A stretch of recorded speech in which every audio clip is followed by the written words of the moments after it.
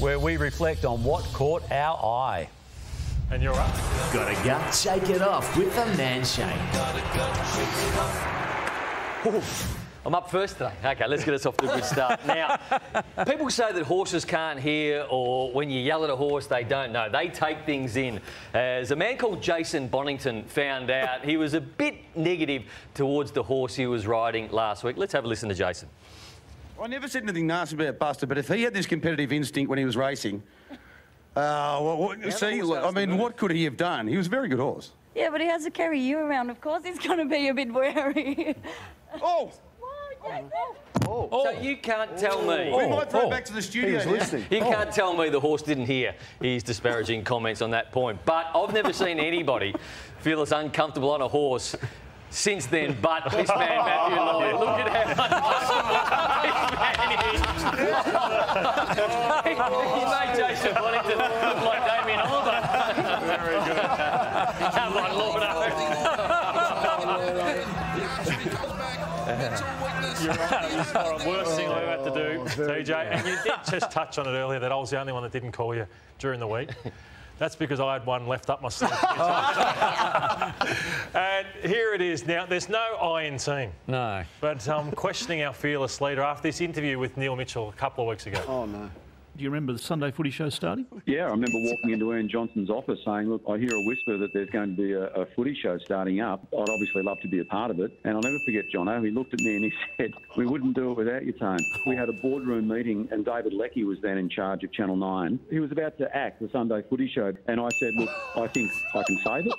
I did make some changes. Were you hosting then? No, I wasn't. I was producing and Gary Lyon was hosting. I changed the set. I put them back in suits. We've got the show back on track. So I produced it for some time and then they said, well, why don't you host it? So I hosted it for a while and the show survived. So anyway, no one else is going to tell that story. 16 references to yourself in 30 seconds. Well, I did single-handedly save the show and give you blokes a job. But I'm more concerned. Can you just put the screen up again that you had there? Yeah. In future, can we use a better photo than that one, please? I mean, that was in my fat days. Anyway, well done, Lordo. Thanks, TJ. Who's up? Oh, it's me. It's me. Now, I saw this. Now, Channel 7, let's be honest, right? Channel 7, they do a pretty good job with the footy. I mean, right, they do a good job. But I think they should respect Matthew Richardson a little bit more. Look at that. 800 goals for Essendon. Matthew Richardson. Now, you've got to be better than that. Damo, surely. I mean, when you're putting those supers up with the description, you've got to be better, don't you? It's always dangerous when you highlight other people, TJ. I don't know where you're going to go with that. There it is. OK. Kane, I mean... you have to be really switched on. Yeah, sure. So how switched on should you actually be there? I mean, because normally when you put these supers up, it's to highlight something that you're really well known for. So what would you expect, Lordo?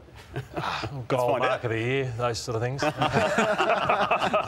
And of course, then we come to you. I mean, what could we possibly do for you, Nath? I mean, it's very hard to sort of wrap you up just in one particular. So that's accurate, of course. You've got to get the supers right. It's 2005 as well. Yeah, OK. And then, of course, a Vegemite fan. And there's that one.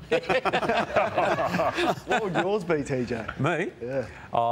I'm sure that I could come up with something. There you go. It's very important you do your research. As I found out when I interviewed former Manchester United superstar, all night Dwight York. Let's have a listen. The last time Man United played in Melbourne was in '99. They took on the Socceroos. Were you involved in that? Were you part of that group? So you did do your research then, hey? Kane. Hey. Didn't do my research, so I found out the hard way, as did Nathan Brown when he was interviewing Taylor Walker last week. I mean, guys like Schoenberg, Scholl, they keep stepping up. Obviously, Himmelberg in the forward half. So you're getting performances from pretty much everybody without anybody being amazingly outstanding. Yeah, Scholl was pretty good on the weekend, wasn't he, Brownie?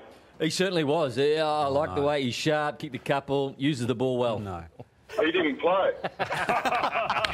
Oh, sorry, mate. I'm looking back at the